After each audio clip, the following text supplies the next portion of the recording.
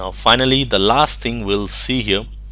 Now we have seen some of the basic features. First thing, we started with AS number and then IGP routing, BGP features, and this is what we discussed just now, the path vector behavior, and then the loop prevention mechanism here. Now the last thing we'll see in this video is when is BGP is more appropriate to use. Now you may come into a situation like you are running an organization, and in your organization probably you are running BGP. So if you are running a big size organization, you might be running BGP. So BGP is typically used by big size organizations for path manipulations, so that they can exchange the routes from service forwarder. Now first we need to understand when it is more appropriate to use BGP. So let's say I decided to use BGP, so I should decide first whether I can use or I cannot use, or is it required to use. So the first condition to use BGP is you should be a service forwarder.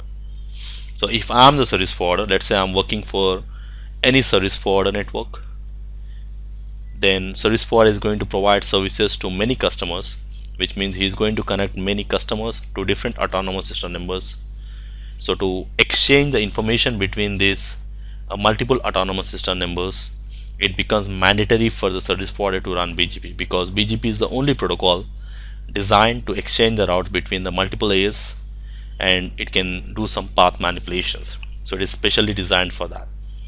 So the entire internet, so whatever the network we say, the biggest network of the world, internet runs BGP. So internet is maintained by service forwarder. So service forwarders connect to each other and they maintain the biggest network. Now if you want to access internet, let's say I'm going to say yahoo.com, when my request reaches my ISP, and from the ISP we say it is going to internet. So internet is a public network where everyone is connected. So which means this ISP is going to maintain where is your Yahoo server, and it's going to maintain the route of the Yahoo server, and the Yahoo server is somewhere in a different location, maybe a different company, a different organization. So it's going to send a request to Yahoo server and get the reply, and finally send it to our AS. So which means if you are a service forwarder, then definitely you need to maintain the routes of different autonomous systems, or different each and everything you need to maintain the routes. So this can be done by using a BGP protocol, because in these scenarios we are not going to use any of the IGP protocols, because IGP protocols are only designed within the same autonomous system number. But when you talk about internet, we are moving between different AS to reach Yahoo server and coming back.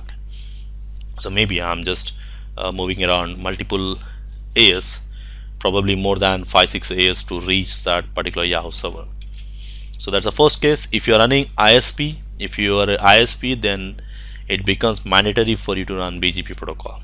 Okay, so in case if I'm not an ISP, let's say my company decides to run BGP even though it's not an ISP. Now it is really recommended if you have a multiple autonomous systems and you are connecting to multiple AS, we call as multi-homing environment, and where you need to do some path manipulations. So let me take one simple scenario for understanding this second point, when BGP is more appropriate to use. Okay, so I got a diagram here. I'm going to keep one diagram. Let's say this is my organization which is connecting to I got many routers, plenty of routers here.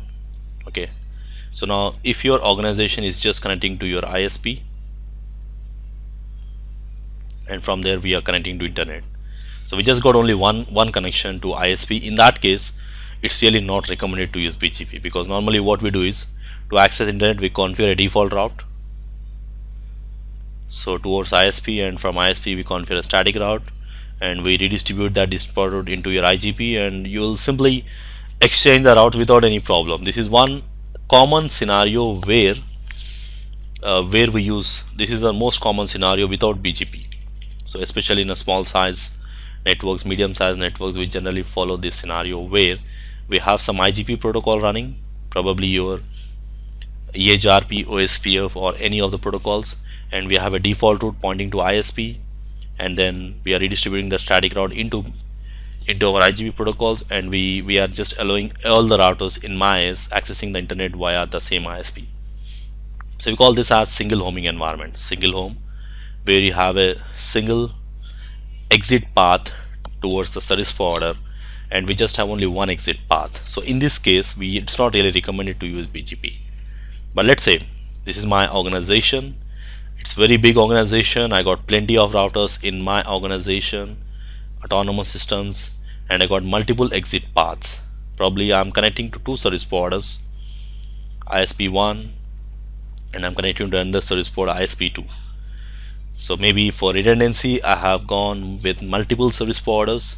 From there, I'm going to access my internet, or probably I'm going to access the resources between different organizations. This is my ABC organization. So we call this as multi-homing environment. So now you got multiple exit paths from two different AS. Now here also you can try the same thing, like just a default route, primary, default route backup, and you can use a normal IGP metric to reach any one of these. But what I can do is, in this type of scenarios, I can use BGP to do some path manipulations. Like what I can do is, I can say that some of the traffic should use this route. Let's say in my production network, I got 10 dot network, I got 20 dot network, I got 30 dot network, and I got 40 dot network. So I can do some path manipulations such that this 10 dot network and 20 dot network should use this route to go outside my autonomous system numbers, and then I can tell the remaining two networks to go from this route. So we call this as path manipulation. Now this is something what BGP is going to provide you. So if you want to do something like this, then you can use BGP and you can install the routes. So now we are not going to use a default route here. We are just trying to exchange the routes from the service provider, and even I'm also running BGP, and the service provider also run BGP, and I'm going to install all the routes of service provider, or all the routes coming from service provider, into my BGP routing table. So especially some of the big size organizations go with these things. We call this as multi-homing environment, where you have a multiple exit paths, and we are going to do some path manipulations. So this is the next case where we can use BGP. So more in detail, I'm getting into that, like the different types of connections to ISP and the different types of configurations. I'm getting in detail about that in my next video. So here I'm just trying to figure out when it is more appropriate to use BGP. So if you are a service provider, it becomes mandatory for you to use BGP, and if you are not a service provider, if you are running a company when you have a multi-homing environment and you want to do some path manipulation for the traffic which is entering to your AS or leaving to AS, so in this type of scenarios I can use BGP. And when it is not recommended to use BGP, if you are running a single homing environment, like if you remember, just I took one more example. If you remember here, this for example, where my AS is just connecting to one connection to one of the ISP, and there is only one exit path. So here it's really not required to use BGP, because you just simply configure a default route towards the service provider, because anyway you have one route, so we don't really need to do any path manipulations. So it's really not recommended to use BGP in this type of scenarios. And if you have a lack of resources, because if you are running BGP in your production network, means you are going to run the BGP, and you are going to install all the routes of internet probably coming from service provider, which means you should have a very high-end devices, probably your core routers to maintain such a big routing table and to process it. And also, if you have a limited understanding of BGP, if you are really not sure how the BGP behaves, how the BGP selects the best path, or how it's going to work troubleshooting BGP, so it's really not recommended to use BGP. So that is something what these are some of the things, some of the points which is recommended to keep in mind when it is more appropriate and when it is not appropriate to use BGP. So finally, we have seen some of the basic concepts of BGP here. So initially we started with autonomous system number. What is autonomous system number? It's a number which identify an organization. And then we have seen the basic differences between iGP and BGP and some of the basic features later on. And we have seen the loop prevention mechanism. The default loop prevention mechanism in the BGP is whenever any route is getting into the AS, it will check. If it sees its own AS number inside that, it's not going to install that route. And then finally we have seen when to use and when not to use BGP. So probably in our next video we'll see some more, getting into some more in details about the BGP configurations.